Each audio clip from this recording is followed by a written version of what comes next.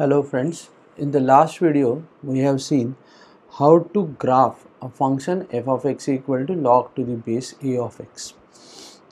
In particular, we have seen two kinds of graphs or two kinds of divisions. When our a is between 0 and 1, the graph has one form, and when a was greater than 1, the graph has the other form.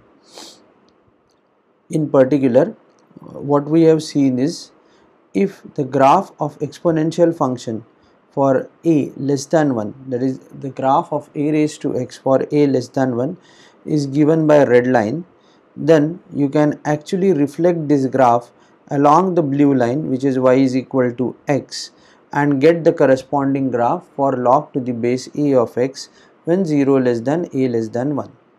In a similar manner, when a is greater than 1, the matter is very easy, and because there is no intersection, you can simply reflect the red line along the blue line to get the green line, and the final graphs will look like this. So this is the case where my a is greater than 1, and this is the case where 0 less than a is less than 1. In particular, we have already seen something similar when we studied exponential functions. In particular, we will try to list all the properties of this graph of exponential function. So let us start our journey of listing the properties of graph of logarithmic function.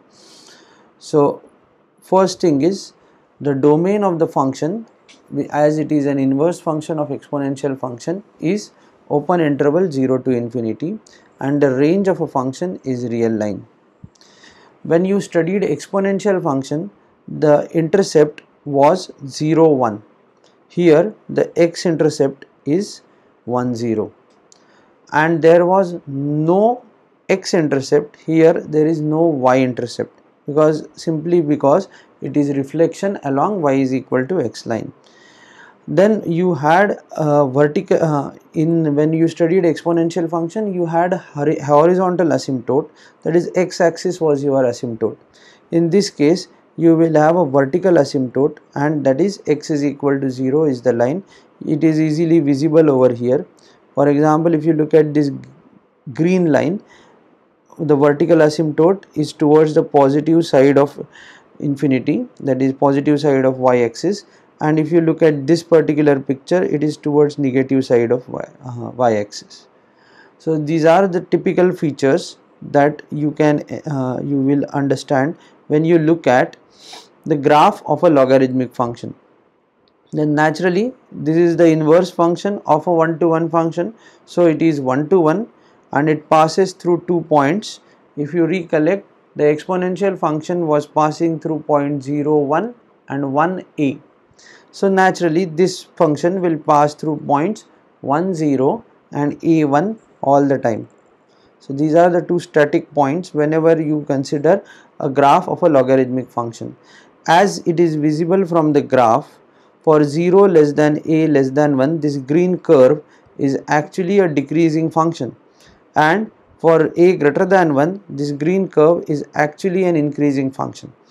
So those properties naturally boil down to, for 0 less than a less than 1, the function is decreasing, and for a greater than 1, the function is increasing.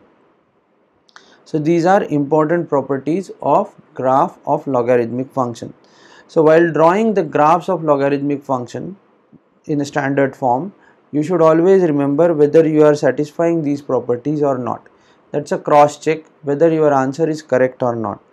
So let us enhance our knowledge by taking an example of drawing graphs. Drawing a graph is not correct. Drawing graphs of the functions. Drawing the graphs of the functions. Fx is equal to minus log to the base 4 of x plus 1, and gx is equal to log to the base 1 by 4 of minus x plus 1. Now you remember the domains of the function. So here, if I want to draw a graph, let us take the function fx here. If I want to take a graph of fx, so first let us understand how the graph of log to the base 4 of x will look like. In order to understand this, let us go to the properties. Is a, the base, greater than 1 or less than 1? This is the first concern. So my base is greater than 1, so the function should be increasing. Okay, naturally the function is 1 to 1 and my curve should pass through 1 0 and 4 1, correct, and I should have vertical asymptote at x is equal to 0. Naturally the function is actually increasing, that means I will come from down to up, and therefore and obviously x intercept is 1 0, domain of x is 0 to infinity, range of f is R. So keeping all these things in mind, let me draw a quick sketch of this graph log to the base 4 of x.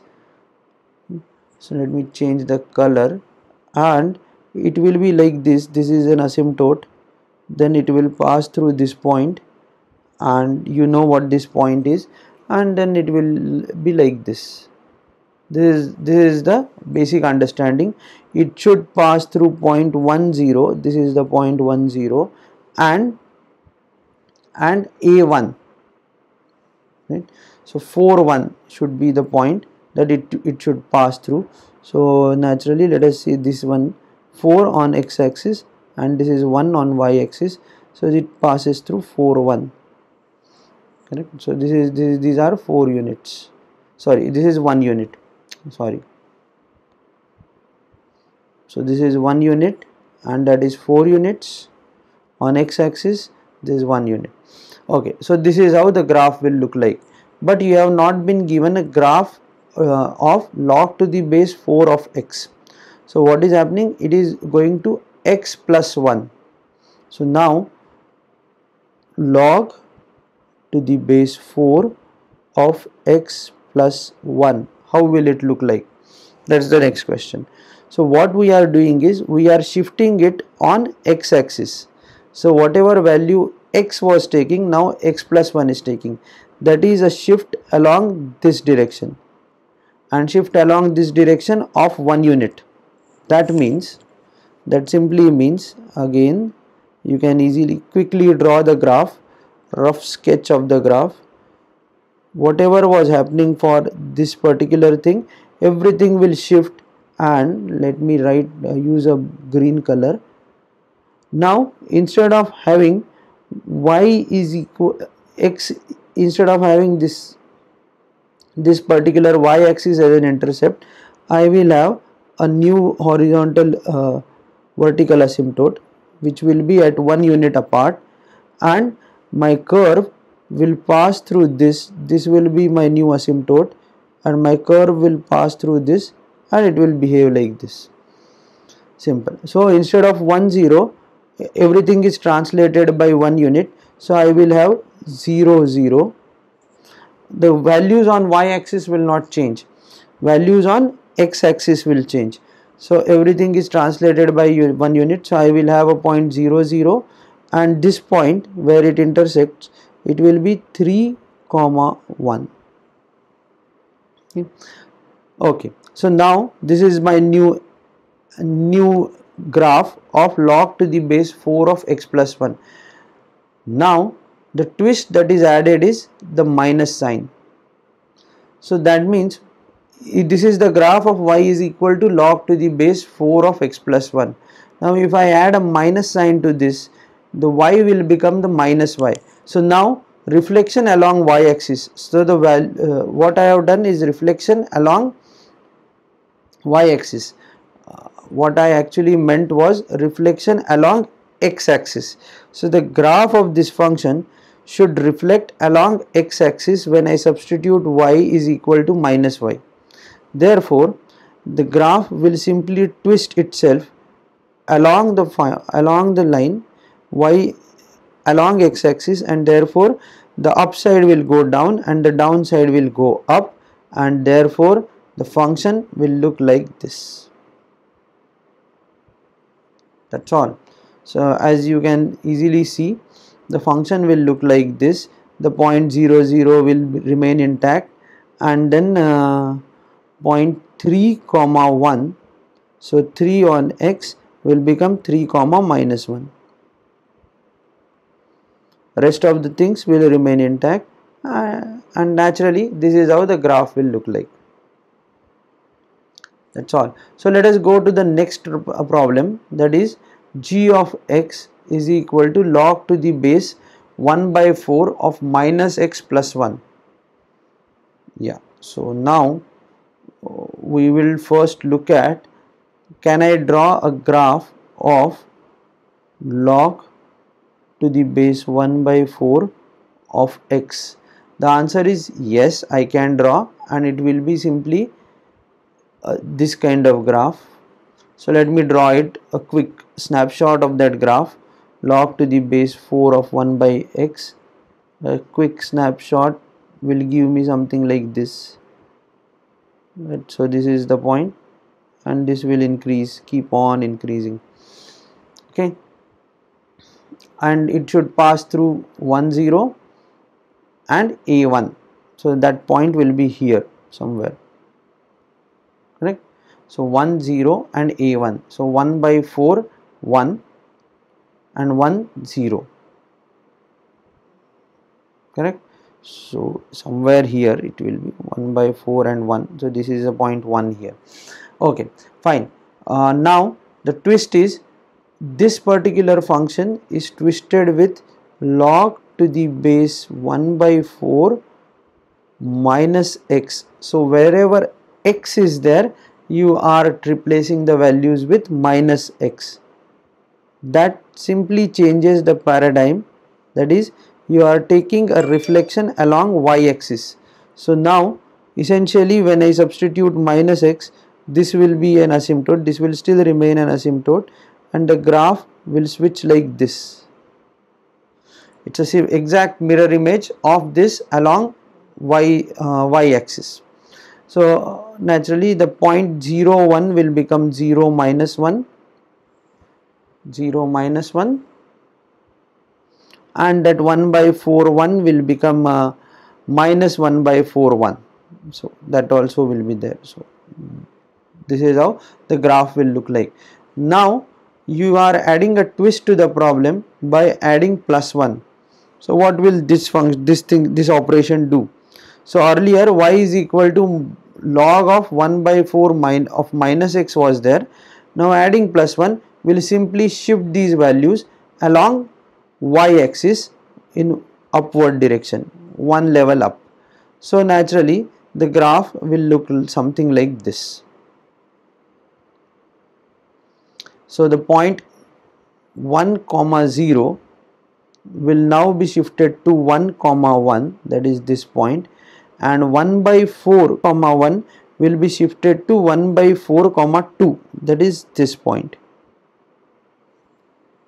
Yeah, so these are the 2 points. So we are able to map those 2 points, and therefore the verification of graph is complete, and this is the correct graph. Okay, so now in the next thing that we want to introduce to you is, like logarithmic function to the general base a, we have some special logarithmic function that is called natural logarithmic function, which involves the notion of Euler's constant, that is E. And this is very special, as the natural exponential function is special. So this function is defined in a separate way as the natural logarithmic function, and it is defined as log to the base e of x, where the base is e. We have already seen the importance of e in past few videos. But to add to the speciality, we have some special notation for this log to the base e of x. It is always denoted by ln of x, where L stands for logarithm and n stands for natural base.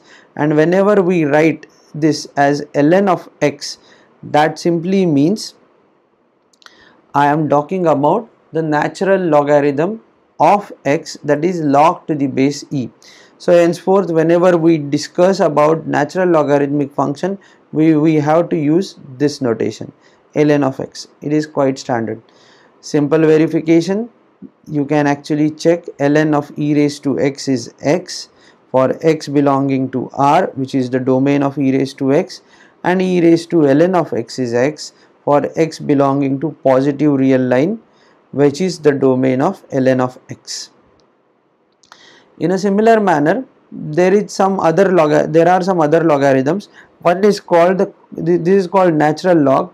Something else is called common logarithm, which has to do with our decimal representation, and common logarithm is actually denoted as log without any base. So that means it is log to the base 10 of x is also denoted as log of x. So in general, in common terminology, you may consider, when there is no mention of a log, you may consider this log is to the base 10, and if something like ln of x is written, then it is log to the base e of x. So this is what these are the important things you need to remember. In olden days, when we used to use calculators, there were two separate keys associated with this. One key was ln and another key was log. So in these keys, they were commonly referring to log to the base 10 if I am talking about log, and log to the natural base if I am talking about ln. So just remember these are two commonly used logarithms which we will use quite often in our daily practice. Calculators distinguish them with ln and log, and we prefer that you also distinguish them with ln and log. Okay, this finishes the topic of natural logarithm. Natural logarithm, nothing is special, it's just a way of taking the logs with e as a base.